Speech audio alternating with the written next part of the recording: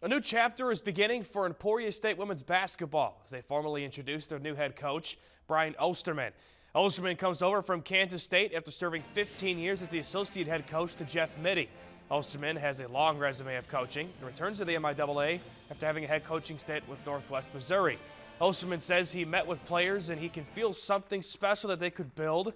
He says he and Director of Athletics David Spafford are close friends, and Ostermann says he and Spafford have the same vision in continuing to build athletics and learn. The players are also happy for this new challenge. I'm a relationship guy, and that's awesome. That's huge for me personally, and I know a lot of the other girls that are coming back. It's a lot easier to go out there and play for someone, and you'll run through a brick wall for someone who loves you. And so I'm excited to go out there and play for someone who really cares about me as a person and not just as a basketball player. Going to the NCAA tournament and competing for MIAA championships and to compete for a national championship. And there's not every program can do that. Not every program has the support and the resources to do that at this level. And we do at Emporia State. And so, yeah, we've got a high standard. The standard is a national championship banner.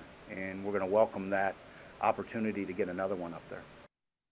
Ostermann will use what he calls E-cubed, effort, enthusiasm, and execution will be the main focuses in building the program. And apparently, as you just saw, he's a big bucket hat person too.